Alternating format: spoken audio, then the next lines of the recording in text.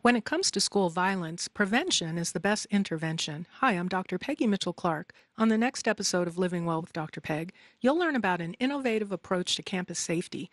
My guest is Community College of Aurora Administrator Tamara White, and she'll share how behavioral intervention teams take a caring and preventive approach to reports of concerning or threatening behavior. Living Well with Dr. Peg is brought to you by SSI Guardian, Thursdays at 1 on KLZ 560 and online at drpegradio.com.